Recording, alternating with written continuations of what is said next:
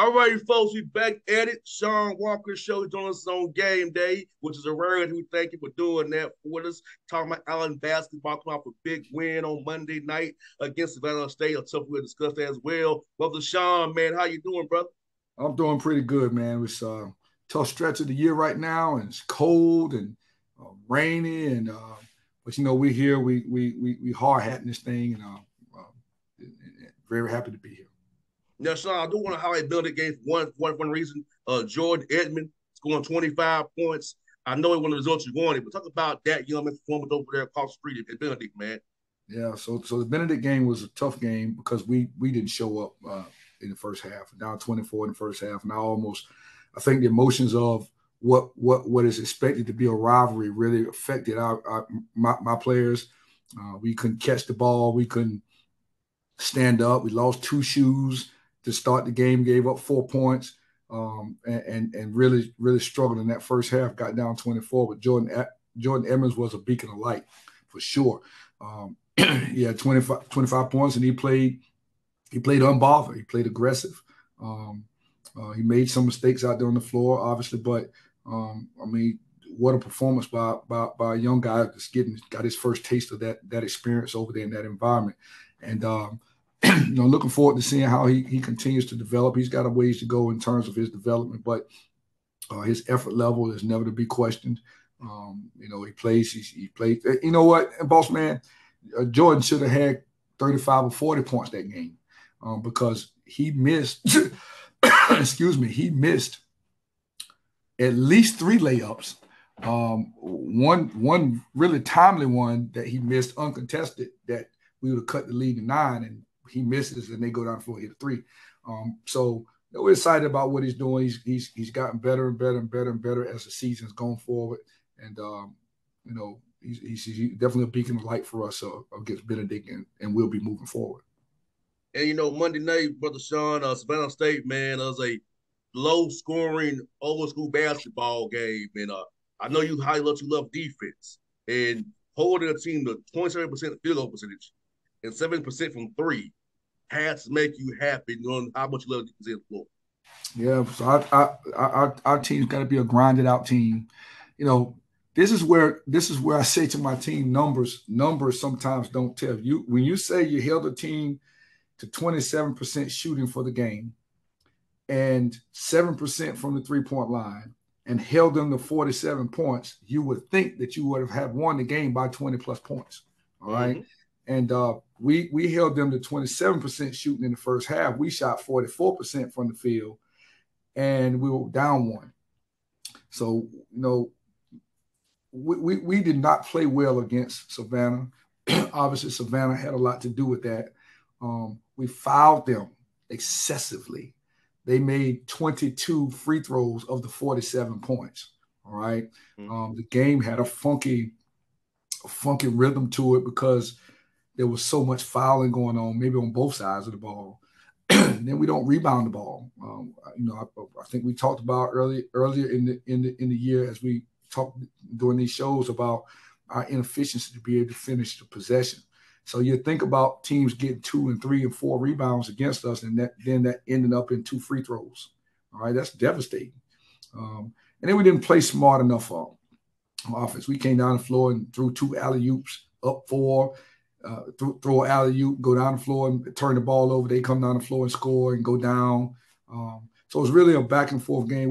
We were fortunate to win, and I imagine that Savannah State's pretty sick about losing as well. So we'll see them again next week. Should be another interesting game.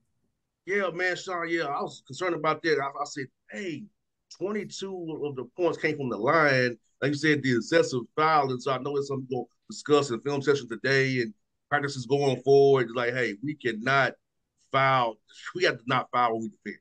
Just be solid and keep them in front of you. Live with the result. Let's not give them free throws when we know that they're not scoring the ball very well. Don't help them score the ball. Yeah, when we throw the ball away, we had 20 turnovers in that game, which is, listen, that's 20 turnovers. That's a possible 60 points, okay? And we do it in all different characteristics. We fouled screening. We fouled posting up. We fouled I'm sorry, we turn the ball over screening. We turn the ball over coming off screens. We push off trying to catch the ball. We throw the ball out of bounds. We just figured out a way to give Savannah State back the ball. We've got to deal with that, man, and we've got to deal with this rebound. Those are little things. Those are special situations. In football, you got offense, defense, special teams. So when the basketball goes up, you almost finish with defense. That's a special situation to be able to come up with the ball to convert. We're not good. We're not good at that. All right. We're helping, and our defense is aggressive, but we're moving behind the ball a step, which causes you on aggressive teams to foul. But we foul, when it doesn't even matter. The ball's on the other side of the floor. We over here fouling. So something we've talked about, and we'll have to get much better at that tonight to beat a aggressive, feisty, Edward Waters team. No doubt. And Shawn, what's good is that late game, you got that late game layup needed, execution in that regard. They found that resolve to get that last bucket for you, man. And have you, as much as we talked about this year, are you seeing the improvement in the late game execution? And are you seeing them holding their water more so than they early in the year? Because I feel like these games are giving that callous to a degree. But are you seeing that as you watch the film back, the guys are in that moment being more calm, very connected as these games get tighter? Well, if you go back and take a look at all of our games, every one of our games is super tight. All right. We have more experience in playing one possession games than anybody in this league. And let's think about a week ago, we were up on Albany State 24 points with under 10 minutes on the clock. And with 20 seconds on the clock, they took the ball out of bounds to possibly go up. All right. We ended up winning the game by 5. The game wasn't even close all the way through. I keep coming back to Tuskegee up 11 with under 2 minutes on the clock almost and losing at overtime. We've won a bunch of one possession games. It's a testament to my young people. But what we've got to do is we can clean some things up throughout the course of the game so the game doesn't have to come down to a one possession game. We are seeing some growth.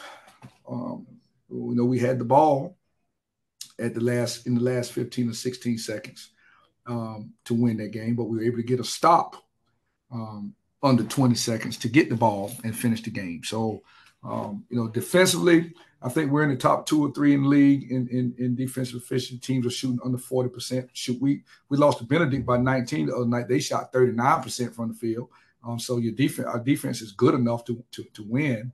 And to be a championship level team, you need to be in the top 3 in defense and the top 3 in offense. So we got a ways to go. We haven't connected those dots yet. No doubt, Shawn. You know what, man? Like you said, man, at least defense can travel for you offensively. Try and get these young men to know what's the right shot and what's their shot, and not trying to live outside of what you are. I think that's something that these young men on all levels of college basketball have to understand.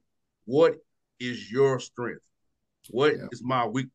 Let me live within my strengths, not hurt the team with my weakness because my ego wants me to do something else that I'm not capable of doing. And I think as we go, as you keep coaching these young men, they'll realize, hey, if we do play to my strengths, what Coach Walker wants me to do, we will be in here winning more games. Yeah, so that's a stretch for us. You said a mouthful there. A lot of times we're in an era that when you suggest to young people that this is your strength and this is your weakness and stay away from your weakness, they take offense to the fact that you said they had a weakness. All right. And now, opposed to them playing in their strength, they spend all their time trying to prove you wrong about their weakness.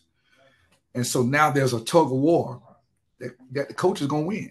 You know what I mean? The coach is going to win because, ultimately, not only are we doing what's in the best interest of the young person, that individual, we need to do what's in the best interest of our team. And so we find that to be a problem for us a lot, where guys will step out of character just a little bit and we have to bring them back in. But shot discipline is so important. And shot discipline is a direct correlation to transition defense. So if I shoot the ball out of balance, I can't get back.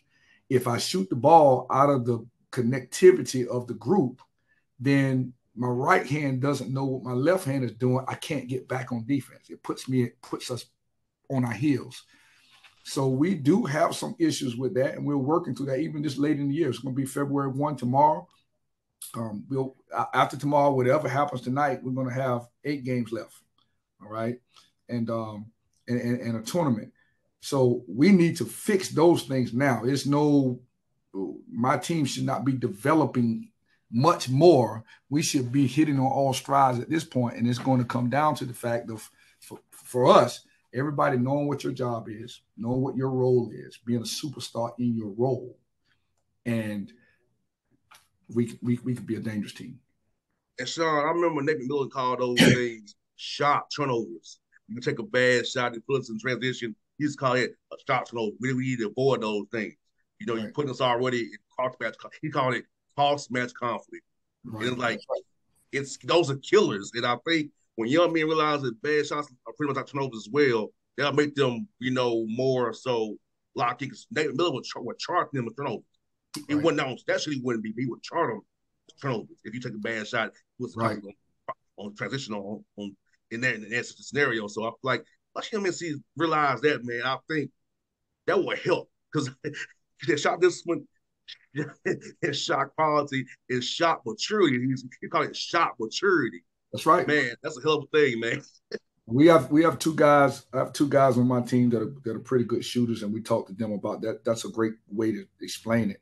Obviously, Nate was a professional coach, so that's a great way to explain it. Shot maturity, and I'm gonna write that down because that's an awesome way. Matter of fact, when I leave here, I'm gonna go into my film session and give these guys that term, because if you have shot maturity, as you call it, you know, you can make more shots. The question that I ask is, do you want to shoot or do you want to be a shot maker? Those are 2 different things. And so I can be a shot maker taking 8 shots a night and make 6 or 7 of them, opposed to just shooting the ball and make 6 or 7 or 20.